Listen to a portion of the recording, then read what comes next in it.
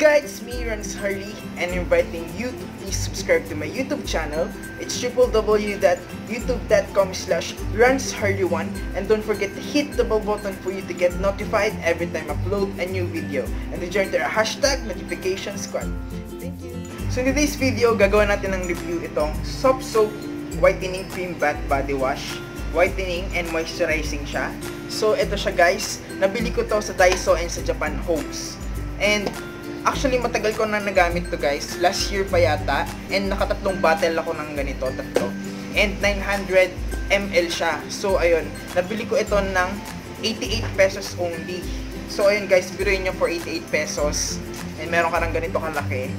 So nagamit ko yun siguro mga 2 months. 2 months sa isang bote nito. Kung ikaw lang gagamit. Actually, ginagamit ko ito after kong mag-wash ng soap sa katawan. Kasi meron yung mga soap, di ba guys? Yung mga whitening soap na kapag ginamit is drying, nagda-dry yung skin natin. So, after nun, ginagamit ko ito. And yung soap ko naman, hindi naman siya nakaka-dry. Moisturizing din naman yung soap ko. Whitening and moisturizing din ng pelo. Yung kulay pink, yung exfoliating with microbeads nila. Yun yung ginagamit yung soap. And so, ayun. After kong ginagamit yun, ginagamit ko ito as moisturizer sa balat. Yung soap, cream bath soap din to guys. So, ayun. And, ang nakalagay dito, ang sabi dito, itong whitening cream bath body wash. Softsoap Whitening Cream Bath is specially formulated to ensure a mild and gentle cleansing action that is the ideal to use every day. The pH formulation of our whitening cream bath is well matched to the pH level of your delicate skin, reducing the chance of skin irritations. Added in the formulation, the Dragostat 11 helps reduce skin darkening activities, resulting in a more even skin tone. This formulation can also seal in moisture and leave your skin extra soft. Safe to apply frequently. Direction for use: dispense liquid soap onto sponge or palm, apply to body and massage gently, rinse off thoroughly with water. This one is made in Japan, marketing agent Tokyo, Japan siya. And ulitin ko, 88 pesos nabili ko sa Daiso. Ng 88 pesos.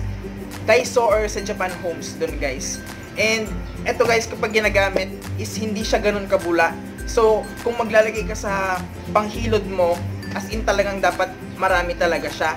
And kung sa palm naman, as in dapat medyo madami siya. Kasi kung konti lang ilalagay, hindi talaga siya ganun kabula.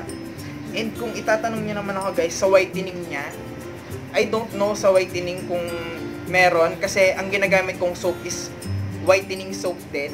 And I don't know kung effective ito as whitening. Pero I'm very sure sa moisturizing is very okay siya sa moisturizing after ng soap. And kahit na hindi ka na mag-lotion, kapag ginamit mo to is okay na siya. Kasi as in naka-moisture talaga siya ng balat.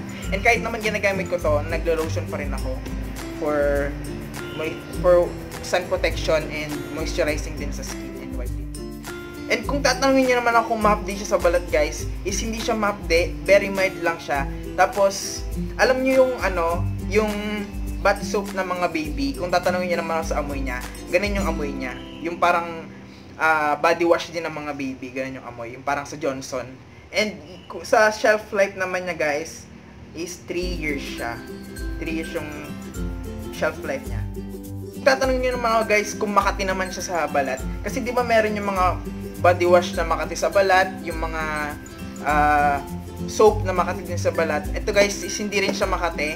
Mild lang din siya sa skin natin. So, safe siya sa mga sensitive skin din. Ito, nakalagay din dito. And, sabi nga dito na well-matched sa pH level ng delicate skin. So, ayun. So, reducing the chance of skin irritations. Kaya, mild lang talaga. So, that's all for today guys. And, shinare ko lang sa inyo about kung anong meron dito sa ginamit kong whitening cream bath na ng Daiso.